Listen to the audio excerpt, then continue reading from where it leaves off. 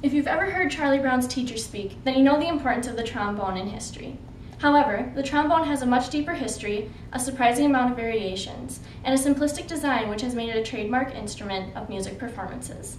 The trombone may have existed as early as the 14th century, but the earliest surviving specimens only date back to 1551.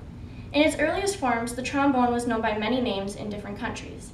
In Italy, in 1439, the words tromba and one were combined to make the word trombone. In England in 1495, the trombone was referred to as the sackbut. Germany also mentioned a slide instrument in 1363 called the posaune. Although these names refer to slide instruments, they may not be the same as today's trombone. Like the name of the trombone, the build has stayed relatively similar over the centuries. In his book, The Trombone, Its Musical Environment from the Late Middle Ages through the Late Renaissance, George Bertram Lane discusses how the measurements differ between the sackbut of 1557 and the 1907 trombone. The sackbut measured in at 42.5 inches, while the 1907 trombone measured in at 43.5 inches. Likewise, the inner diameter of the tubing of the sackbut was in half an inch, while the trombone was 7/16 of an inch. Philip Bates states in his book, The Trombone, an outline of their history, development, and construction, that some parts of the build have been modified for quality of sound and sturdiness. In the last quarter of the 15th century, the trombone had loose stays and a very thin bell. Late in the 18th century, 300 years later, the stays were fixed tubular struts and the bell was widened. After these changes, the trombone was almost exactly like the modern model we know today. The use of the trombone also changed over the centuries, as David M. Guion notes in Performing on the Trombone, a Chronological Survey. In the late 15th century, trombone started playing with voices and soft instruments. The 16th century saw the trombone in church and court music. By the mid-17th century, there was a decline in trombone use. The 18th century brought about trombone having very little use except in German churches since they owned the trombones.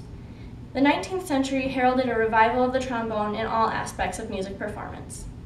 Throughout the years, only half of the variations of the trombone have survived. There are 3 common types today. The most common is the tenor, which has the middlemost registry. Next, the bass, which is slightly lower than the tenor. Third is the alto, which is lighter than the tenor but rarely has parts.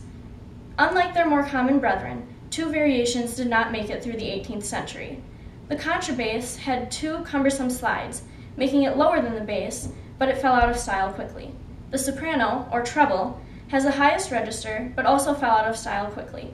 There was an attempted revival of the soprano in the 1930s, but it was only used as a novelty instrument. There was also a brief appearance of a valve trombone, which had no slides at all, but poor tone quality and a very small dynamic range made it almost useless. Since the tenor is the most common, we'll only focus on the parts of that trombone.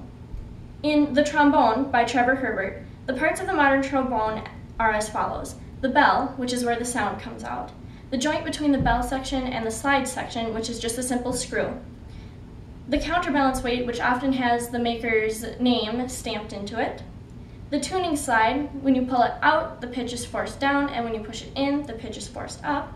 The mouthpiece, there are 2 slide stays, an inner slide stay and an outer slide stay. When the outer slide stay is turned, it locks into the inner slide stay so that the slide cannot move. There's the inner slide, which consists of 2 parallel cylinders. The slide bow, which slides onto the inner slide stay, and moving this actually changes the notes. There's a slide rest, which is a small black rubber piece on the bottom of the slide bow, which allows the player to set it up and just set the trombone there. There's also a water key next to the slide rest, also known as a spit valve, which means that you can empty out the saliva from the slide bow. There are other parts of the trombone that aren't on all trombones or are used to make new sounds. Dennis Wick addresses these parts in Trombone Technique.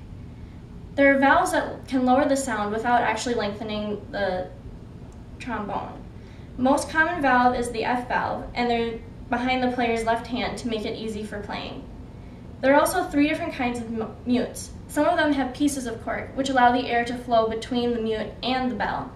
Others have a ring of cork, which forces the air to flow through the mute itself. And there are also bucket-shaped extensions, or bowler hat plungers, which muffle the sound completely. All mutes are either made out of fiber or metal. The history, variations, and parts of the trombone all make the trombone unique. The trombone has maintained its place in music by making minor changes to improve the quality instead of the aesthetics. We can expect more minor changes and add-ons that will conserve the uniqueness of the trombone while improving it at the same time.